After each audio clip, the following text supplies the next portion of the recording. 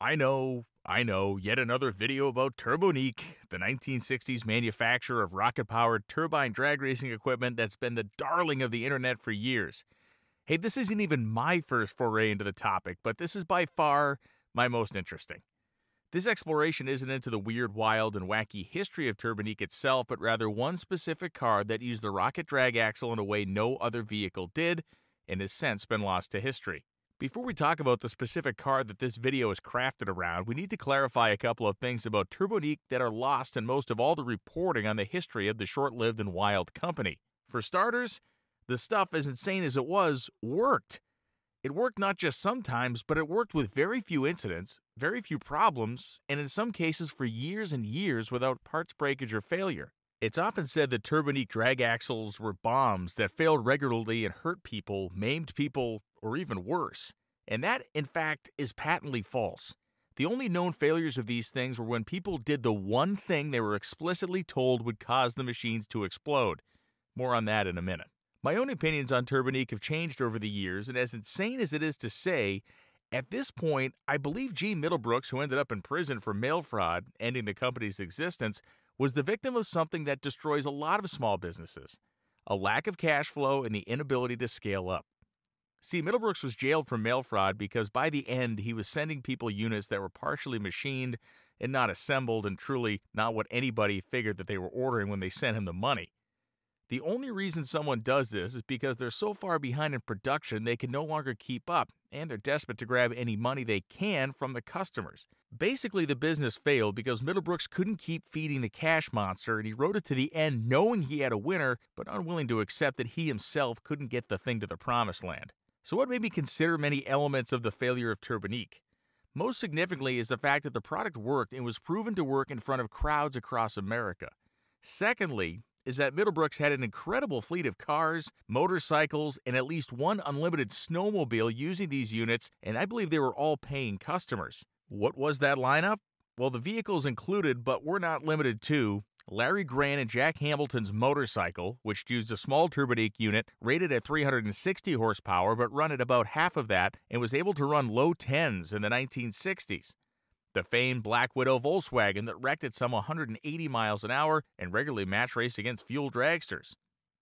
The Boss Cat Unlimited Snowmobile, which was capable of running more than 125 miles an hour in an era when this was seen as utterly impossible.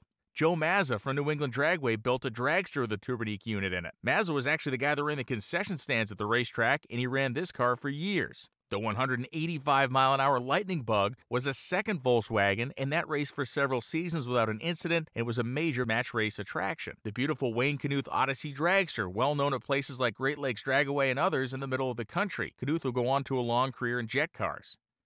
The Ozark Mule Mustang was a mainstay of the AHRA Tour in the back half of the 1960s. The Pegasus Mustang Fastback was one of the most well-known and photographed of the Turbonique fleet. Captain Jack McClure drove the Sizzler, a real Z16 Chevelle which still had the 396 in the nose and had a rocket drag axle in the back. He wrecked in huge fashion, destroying the car when an axle failed one night. The Studnicka brothers fielded this Turbonique-powered 1969 Camaro funny car known as One Step Ahead in 1970. The Turbonique Dart was a frequent match racer before it met its end in a high-speed wreck, which the driver walked away from. The Turbo Stang of Jim Castillo was a stalwart performer using the 850 horsepower-rated 130-pound version of the rocket axle. The incredible U.S. Turbine 1 dragster built by Frank Hooser at Race Car Specialties, bodied by Doug Cruz, funded by rich guy Fling Taylor, and most successfully driven by George the Stone Age Man Hutchison was unbelievable. It could and regularly did run 200 miles an hour in the quarter mile. It was a great match racer with some of the top piston-powered cars, specifically dragsters, of its era.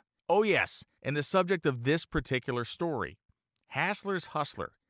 An altered run by a family in Ohio, which had the turbine mounted in the front, backwards, and powered by the rear axle with a drive shaft as a traditional engine would run.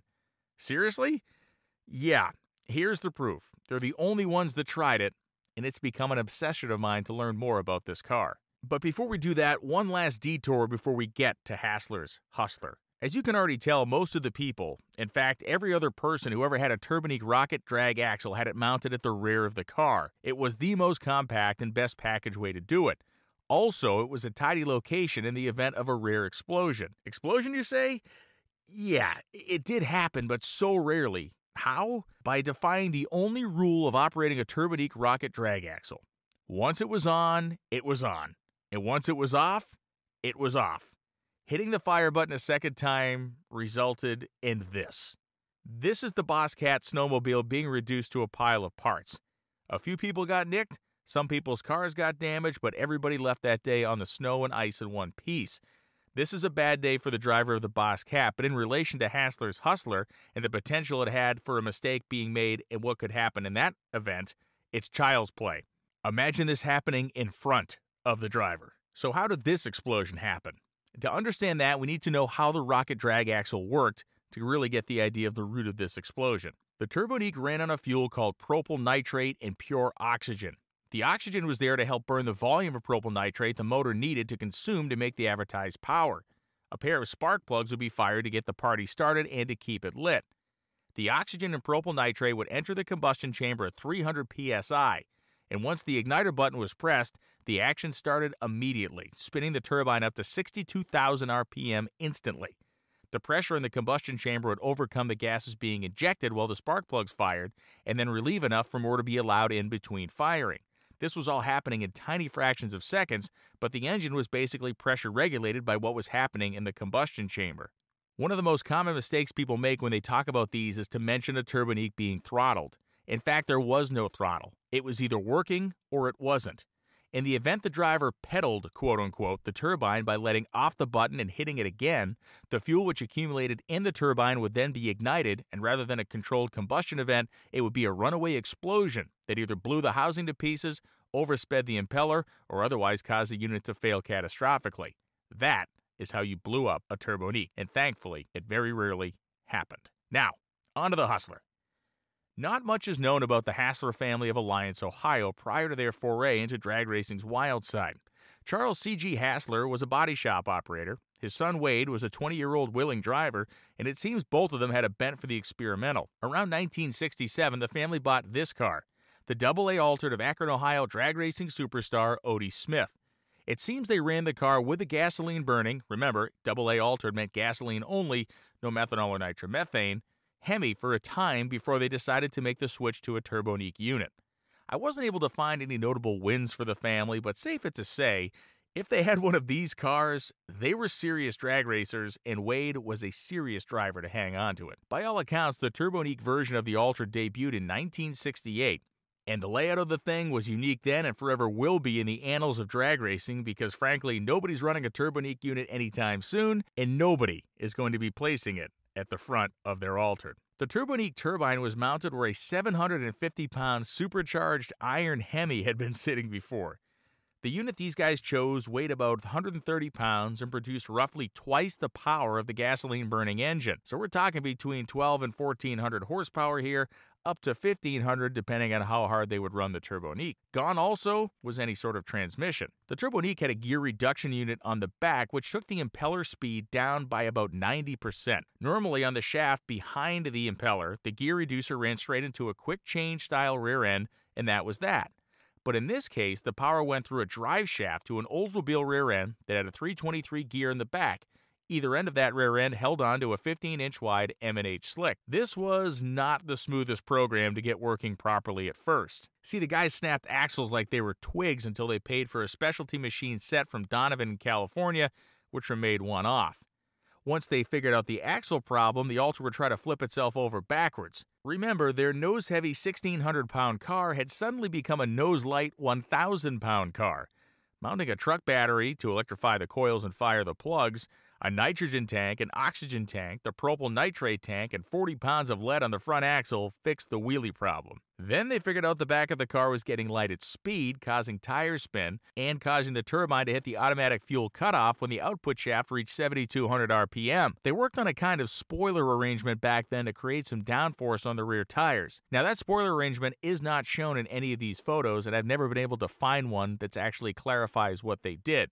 But as we'll find out, research says that they did this. With that stuff quote-unquote fixed, The Hasslers hit the big time at the 1968 AHRA All-American Nationals at Bristol, Tennessee, where the majority of these photos you see in this video were taken. The car was entered in the T/US category of AHRA drag racing.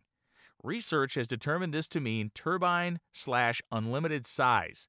All Turbonique cars fell into this particular category of AHRA racing. Turbonique cars were not allowed in any other sanctioning body's competition outside of exhibition runs and other displays of horsepower and tire smoke. At the race, the car qualified with an astonishing 893 at 162 miles an hour. It ended up winning class at 10:15, running a paltry 115 miles per hour. Clearly on the elimination runs and/or likely single run, they lifted early. It is unknown if there was another entry in the class that weekend. One last question to answer is solved by the March 1969 Rotter and Superstock magazine profile on this car, where many of the facts I've shared today have come from. And that simple question is, how the heck did they race it? The answer is more interesting than you may think. To quote the story, Hassler's Hustler is pushed up to the starting line and staged. Wade Hassler sits in the cockpit waiting for the last preparations to be made. First, his father opens the valve of a pressure tank on the right-hand side of the turbine, admitting nitrogen into the big center-mounted fuel tank to pressurize the 2.5-gallon propyl nitrate liquid propellant. Then he twists the valve on a tank mounted to the left side of the turbine, admitting pure oxygen into a regulator, which will then feed it into said turbine. All systems are go. Wade flips a switch in the cockpit, and a pair of coils mounted to the firewall begins drawing juice from the 12-volt truck battery perched over the front axle. The coils buzz and send high-voltage current to the turbine's twin spark plugs. And then he watches the cron deck. When the green light flashes, he instantly touches a button with his right toe that operates a solenoid. The solenoid opens the fuel regulator, and the pressurized propyl nitrate mixed with oxygen is rammed into the turbine. The glowing spark plugs ignite the mixture, and there is an explosion. The turbine begins spinning 62,000 RPMs almost instantly, transmitting 1,500 horsepower through the short drive shaft to the 323-geared Olds rear end. A 10-foot flame shoots into the air from the 5-inch exhaust pipe. The M&H slicks burn as the car rockets towards the traps. A quarter mile from the cron deck tree, Wade hits the kill button.